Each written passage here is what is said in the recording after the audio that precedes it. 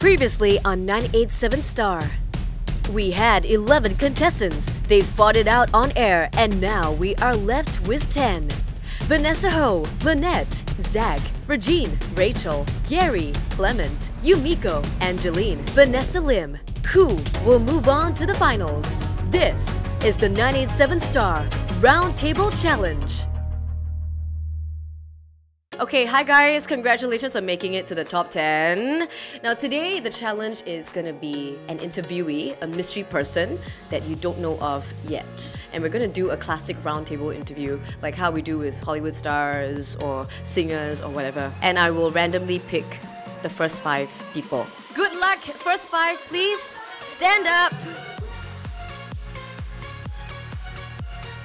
So now they are going to interview you. Okay. You're going to be the center of attention and you have to give them a hard time. I can. And you're going to have a good time because these are our top 10 finalists already for this year, okay? So they're going to have to come up with something at the top of their heads when they see you in the room, okay? Let's hope they have heads. Yeah.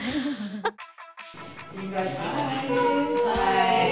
Hi. Oh my god. Wow. Yeah, let's start thinking, sorry. Okay, so today you have 7 minutes to interview Roz. Everyone knows what she does, who she is, right? Okay, ready? Yes. Okay, So I'm Gary. That's my Instagram name. I would like to ask you, Yes. in your 12 years of experience, what would you say was your most memorable experience there? Okay, I'm so sorry to disappoint you, okay, but like the one show that I really hated doing had to do with tampons. And there was a large spin the tampon game as well. Okay, let's just move aside then from the bad stuff. I follow you on Instagram. My name's Angeline, and I know that you're a big food person, you're a big foodie. So what is one thing maybe you would like to eat for the rest of your life? Laksa Oh, with cockles. extra? Extra. Definitely. We're coming so far with all these experiences that you have, because I understand that you lost your mom to cancer, so I really want to know what made you push through so much forward. I need to pay the bills. I need to earn money. So Ross, you know, in these 12 years of being a DJ and stuff, right? What's something personal to you that keeps you pushing up? I think it's really the access, I'll be blunt, it's the access to the stars, and you get opportunities to meet your favorite bands. And of course, I love music, so that's the only thing that can keep me going. You got a lot of accessories. What is your favorite? My choker. Yeah. Any one in particular? Yeah, it's the one that looks like S&M Oh, on yeah, this the choker. one, Yeah. You've been doing a lot of beauty endorsements, so what is one beauty advice that you give to younger kids? You need to have great skin, and you gotta be comfortable in your own skin. Time's up. Okay. Thank you, everyone. Wow, that was like quick fire. It's like shit. Hi. Hello. Hi. Hi. Hi. Okay, ask smart questions and your time starts now. What's your name? Rachel. Oh, okay. So one simple question. What is the biggest risk you've taken that you feel has paid off? The biggest risk that I've taken is to leave my dance career and to join radio that I knew nothing about 12 years ago. Sorry. Hi, I'm Vanessa. So recently I saw your Facebook Live and you were somewhere off in another country and you were saying that there were tons of mosquitoes and like you also had the lack of data. Which one was the worst one for you? Like I think lack of data. lack of data? Yeah. Because like mosquitoes, you can't talk to mosquitoes either, is it? That's right. Or would you prefer to? But what do you mean? What? Why is it more daunting to have like less data than like having mosquitoes all over the place? Well, if you were in my situation, what would you do? See, with mosquitoes, I could have a mosquito patch. But with lack of data, there's no way I can get around that, can I?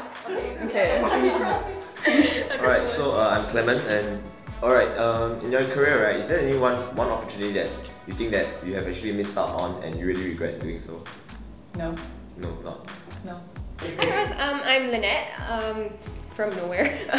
So basically you say you usually work alone, so what's the secret to your success? Because many people aspire to be like you, so do you have a tip on how we can, you know, be that way? To be honest, really just being yourself takes a lot of guts, because not many people will want to show a lot of themselves. I read an article about your mother's letter to you that you found. After reading it, how has it changed you? Okay, I pretty much thought that, you know, while people are alive, you should just tell them how you feel about those people and don't wait till you die. So that kind of changed my perspective because my mom could have told me all that when she was alive. Your time is up. Okay. Alright. Thanks. Thank you very much. Thank you. Okay. Thank you. I think one girl that really stood out for me was Regine, the one that's sitting here with the red hair. I don't know why, I just think she has a way with people, a very natural flow. Lynette's pretty girl, but she apologizes way too much, I feel, and she lacks a little bit of confidence. Rachel faded into the background for me. Like, it's not so much that she was sitting at the back, you know, but she is very forgettable. Yeah. And then we have Vanessa, who asked you about mosquitoes and Wi-Fi. That was so weird. What was that about? I don't know, that is so weird. Clement strikes me as someone who belongs in an editorial team on a web magazine. Okay, so let's start with Gary. How do you feel? Well, dull. Definitely very dull. Vanessa is stunning. Like, you know, she's beautiful. I mean, I was looking at her the whole time, her sparkly green top and everything. But I guess she did okay. Like, you know, she was pretty above average, I guess, but not quite stand out as that first girl. What's her name? Regine? Regine. Yeah. Then we actually had Zach who's sitting there. He's actually one of the youngest in the competition. I can tell this guy got eaten up by the group. And then next to him was Yumiko.